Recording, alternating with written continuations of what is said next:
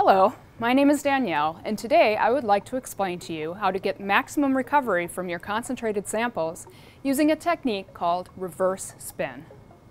After you've concentrated or desalted your sample using an ultrafiltration centrifugal concentrator like a Microcon or Amicon Ultra, your final ending volume may only be a few microliters. To get every last microliter of sample back out of the device and into your collection tube without using a pipette, you could use reverse spin. Let me say up front that a reverse spin is not reversing the direction of the spinning centrifuge. It simply refers to inverting the concentrator into a collection tube and centrifuging again to get every drop of precious concentrated sample into the collection tube. This technique is primarily designed for small concentrators where the sample is concentrated to less than 50 microliters or where it is difficult to recover the concentrated sample.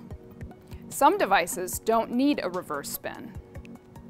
The reverse spin technique not only recovers all of the residual volume from the concentrator, it also eliminates the need for handling the sample with a pipette tip that can lead to additional losses. However, it is important to use the appropriate collection tube for your device. For example, the Microcon and Amicon 0.5 use a special microfuge tube included with the product.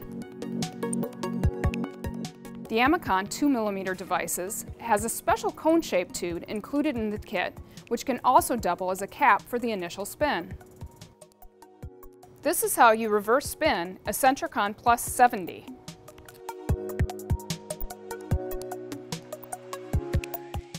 I hope you found this video helpful demonstrating how to get maximum recovery from reverse spin. Thank you for watching.